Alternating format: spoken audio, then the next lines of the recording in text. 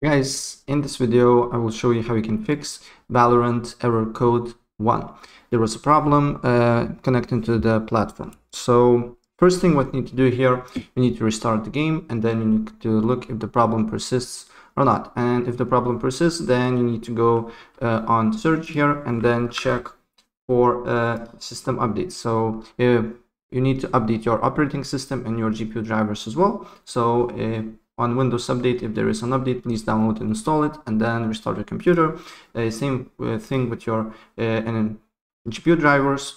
I use NVIDIA, so there is an app, GeForce Experience, you can download completely for free, and then check for updates and update your GPU and your operating system drivers. And then you need to look if the problem persists or not. And if the problem persists, then you need to go to services. Then you need to just click on one of the tasks here and press V, and then you should see VGC, and then right click on it, make sure that startup type is automatic here, and then make sure that is running, right? If it's stopped, just press start here and then apply the changes and restart your computer. And then you need to look if the problem persists or not. And if the problem persists, then another thing that you can do here is to open up Windows Defender Firewall, then allow an app or feature through Windows Defender Firewall, press change settings, allow another app, and then here you need to press browse here.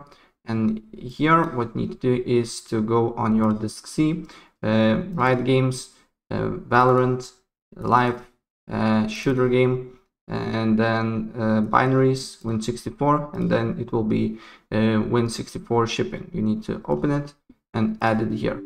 Already added, so I don't need to do that anymore, but if this is not added, please do so here as well. And still, if the problem persists, then you need to go to virus and threat protection.